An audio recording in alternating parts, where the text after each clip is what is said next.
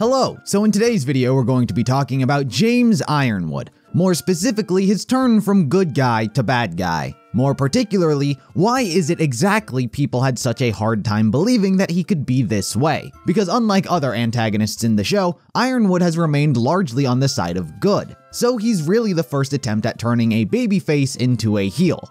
Yet despite that, so many people still had such an adverse reaction to this turn and what it did to him as a character. So what impression did he leave on the audience so strong that the idea of turning him into an antagonist feels like a complete betrayal of his character? Well, to understand that, we must first understand where he started from.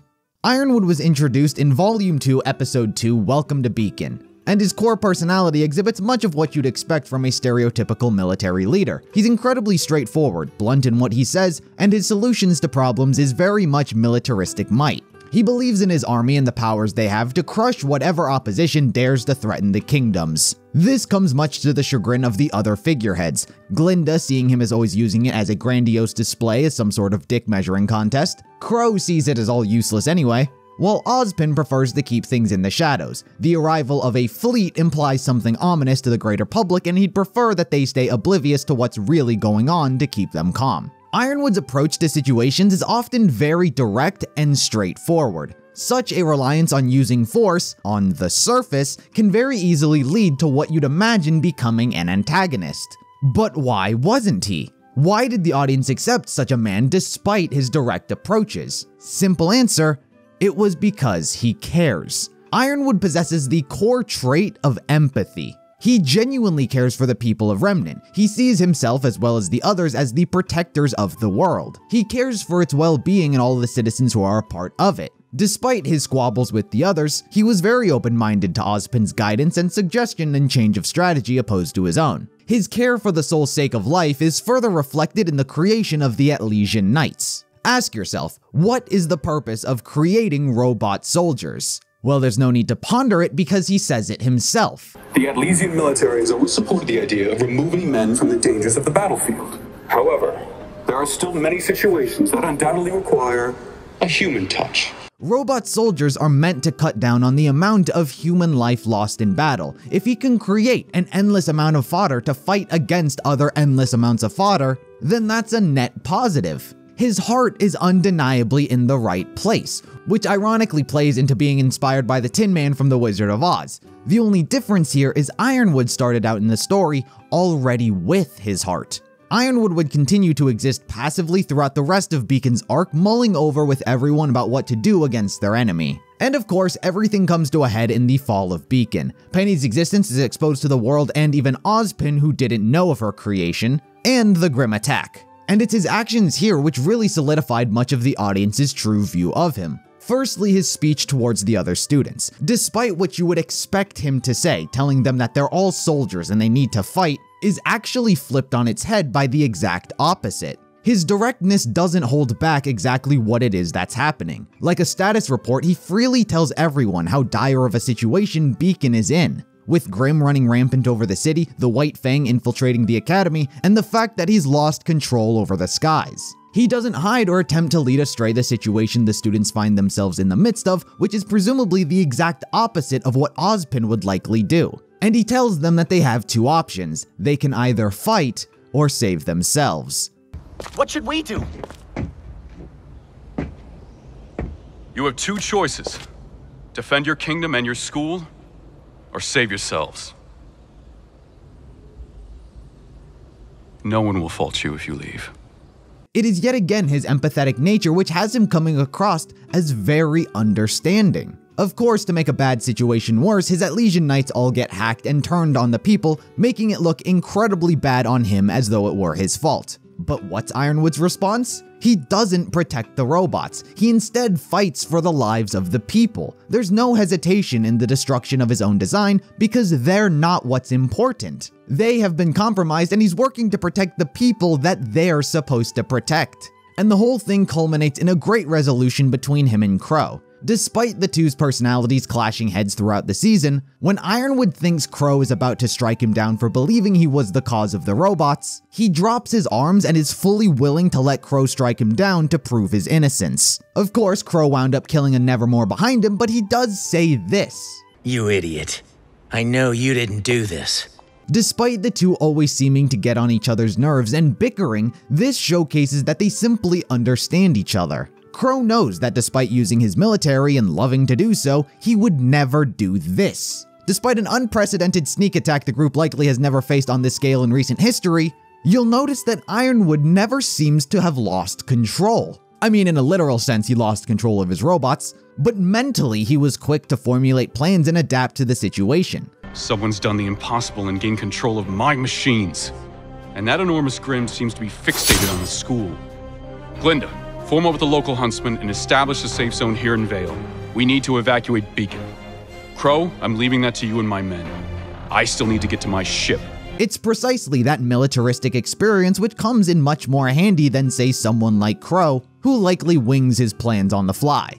After the fall of Beacon, Ironwood would return to his own kingdom of Atlas and begin planning accordingly from there. He does make yet another appearance in Volume 4 in two separate storylines. The first is much more passive and easily forgettable, as outside of this one instance, the show has still never brought it up again since. And that's Yang's arm. It is a very easily forgettable gesture because all of the attention is on the fact that Yang got a new arm and not on the person who gave it to her. But it is an incredibly generous act of kindness to give a girl who's done nothing to actually earn it, nor being someone he has much relation to in the first place, a brand new arm. The only instance of them having interacted prior was him having to disqualify her from the tournament for breaking Mercury's leg. Outside of that, it's one hell of a gift to just send to someone. And of course, he does appear in Weiss's storyline as well. And in all instances, while interacting with her, Ironwood is nothing but respectful and courteous to her presence. The next interaction he has with Weiss is later at that fancy event Jacques is holding. During it, Weiss overhears how the people of Atlas are minimizing the events that transpired at Beacon. It's not just one, but the collective group of aristocrats. It all culminates in Weiss accidentally summoning a boar and Ironwood having to kill it. While the woman demands Weiss be arrested, Ironwood instead stands up for Weiss, saying that she's the only one making sense. Ironwood too believes in the privilege this group has, and he's sickened to hear the struggles of others be so minimized. So with all that in mind, when the Atlas arc inevitably rolls around, the characters have since learned of Salem's immortality and they arrive in a new kingdom, why is it exactly that the characters don't trust Ironwood? At what point in time did favor regarding whether or not this man was trustworthy fall out with them? Through his motivation to save the lives of humanity, to standing up for Weiss when he simply could have saved his public image with these people, to gifting Yang an arm. Why is it that even Crow doesn't feel as though Ironwood is the man he's proven himself to be? And even throughout the majority of Volume 7, Ironwood acts in almost the exact same way. He divulges his plans for what he intends to do with Atlas, is relieved to see Crow, one of the only people he considers a friend, and allows everyone access to his facilities and resources. In fact, it is precisely these reasons that Ironwood quickly rose in favor with much of the general audience this volume in particular. Because it kept painting the image that something's off about this man and I don't know about him. But all that wound up happening was he continued to act very rationally and in good faith. It's one thing when the people of Mantle see him as shady for what went down at Beacon and him locking down the kingdom for their own protection. But if there's one thing we've learned from real life, sometimes a lockdown isn't some authoritarian oppression, but instead a method to ensure people just don't die. So whether or not it was intended, this mainly just made the main group of characters look bad by comparison. Because all of the mental and emotional assault that was laid on him, he just took, and any reaction from him in those moments would have only proved them right. But he never broke. Until the end of the volume. But even despite shooting Oscar, which, sorry Oscar, you're genuinely one of the really good characters in this franchise and was not the one deserving to be shot here, viewers have already spent so much time sympathizing with what he was going through. So once his breaking point was reached, the reaction isn't, oh, see, he's always been like this. Instead, it's more of a, well, what did you expect? Ironwood's treatment throughout Volume 7 is akin to that of a dog someone is trying to show is vicious and ruthless, but in reality, they're just a normal dog. So when the person starts abusing and smacking the dog and it doesn't attack you, you begin to feel more bad for the dog. But after you smack it a few dozen times and it's had enough of your shit and snaps and decides to bite you, you empathize more with the dog than the person who just got bit. Ironwood's breaking point felt less of a, oh, he's always been insane, and more of someone who's poured all of his trust into a group that's just abused it and stabbed him in the back.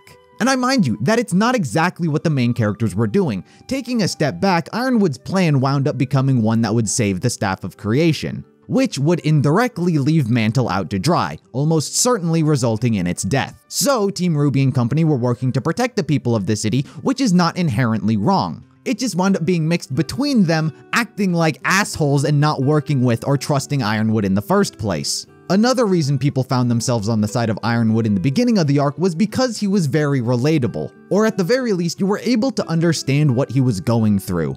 War is not always something that can be predicted. Oftentimes it's a choice to get involved or take preemptive action, but other times it is a necessity. It is the only option. The Atlas arc showcases both of these via two separate sides. Team Ruby represents being involved in this war by choice. They have sought out this danger and they can do as they please within it, such as drinking tea for 5 episodes. While Ironwood is involved by necessity, the war has sought him out and either he contribute or die. Befittingly, Ironwood perfectly represents the god of the company he's in command of is named after Atlas, the Titan god who carries the world on his shoulders. Ironwood too finds himself in a similar position to he. Ironwood is in command of the greatest military of Remnant. It is his duty to protect and defend the people of the world. And after learning of the true nature of Salem, her immortality and how she can destroy the world, responsibility fell on his shoulders.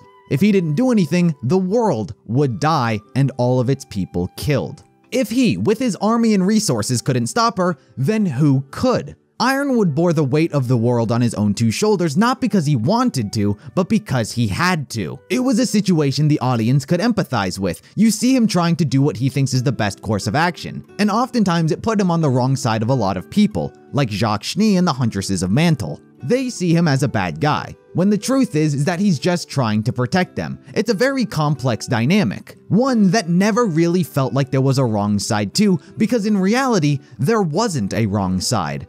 In the bubble of war, there is no real right answers. And it was that commonality during Volume 7 that wound up unifying them, until they decided not to for some reason. By the time Volume 8 rolled around, it was as though all of the greater lessons that had been learned were thrown out the window to make Ironwood the villain. Clover's death was blamed on Ironwood despite him just telling him to arrest Crow, and Crow, who had known Ironwood and they seemed to be very close, now their relationship was thrown on rocky waters thanks to this one person Crow got to hang out with for a few days. It seems like everything was moving for the sake of drama, and they couldn't have picked a more unfit setting than war to do so. Because war is a sad and tragic thing. It shows us what we all have in common. The love of family, the pain of loss, and the inevitability of death.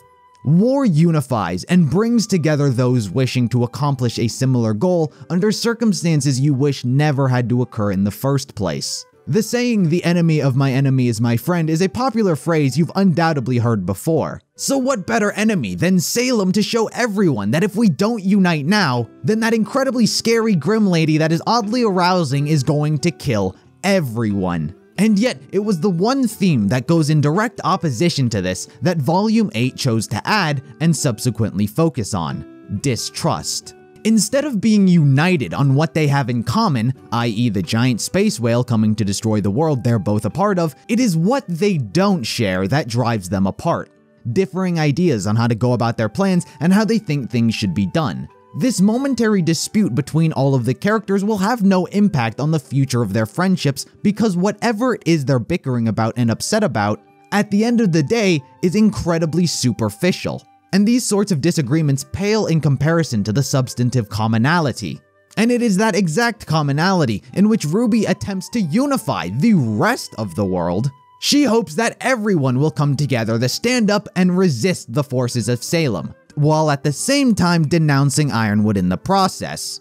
And Ruby denouncing Ironwood just looks so bad because the whole situation shouldn't be about Ironwood, because Ironwood isn't actively trying to kill everyone. It's about Salem and warning everyone to watch out. The whole reason Ironwood is the villain in this scenario is because he's going to be abandoning Mantle, which will make everyone die. Something that is not a direct part of his plan, but instead a result of it. If Salem makes it to another kingdom and Ironwood is there with the exact same plan, what will happen? Nothing, because Atlas held a unique relationship to the way its kingdom worked with Mantle. In Vale, Mistral, and Vacuo, the Amity plan or launching Atlas into space wouldn't kill thousands because thousands aren't reliant on a giant floating kingdom above their head. The situation isn't about Ironwood, yet it still focuses on the superficial squabbles that are happening in the present.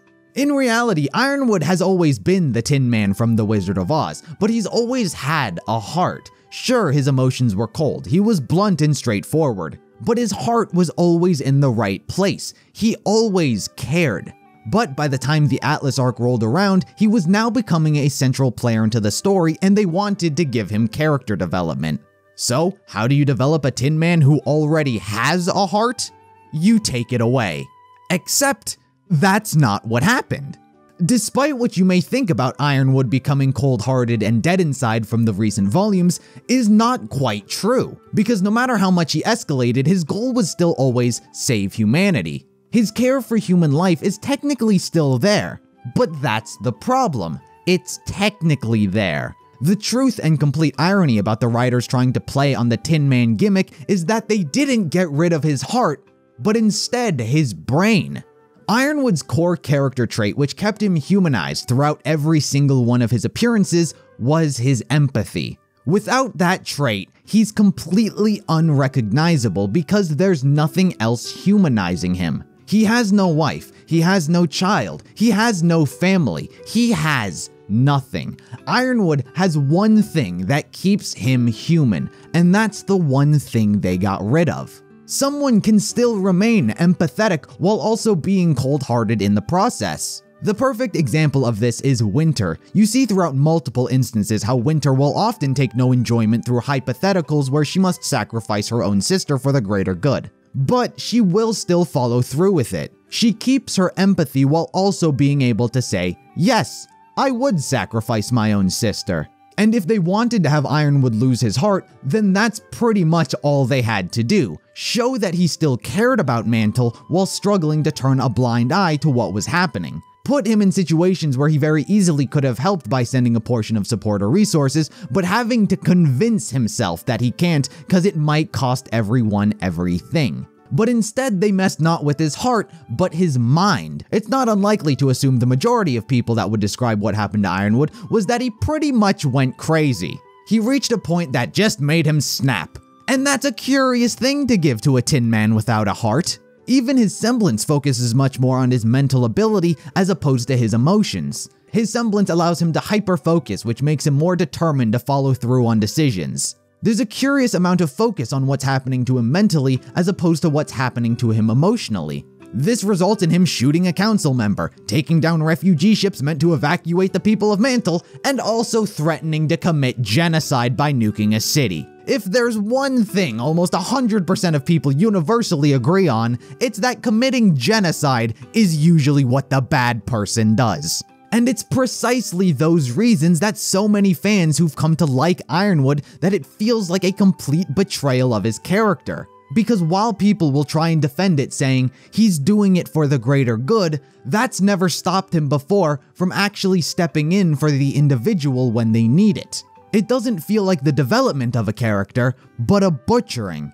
And by proxy, it just makes everyone else look bad as well. By refusing to allow the audience to connect with him, he's escalated to such a ridiculous extreme that when the Aesops continue to stand by him through his insanity, you just have to ask why. Why are you going along with cold-blooded murder and genocide? They may have made Ironwood go crazy, but these characters haven't. They have no reason to be this loyal. And by keeping them as loyal as they are without any sympathy thrown towards Ironwood's way, which could make it feel like they actually care about him, it just makes them seem crazy for no reason as well. They took Ironwood at the most basic surface level for what he appeared to be, and treated him as though he was always like that on the inside as well. They got rid of his empathy and his brain.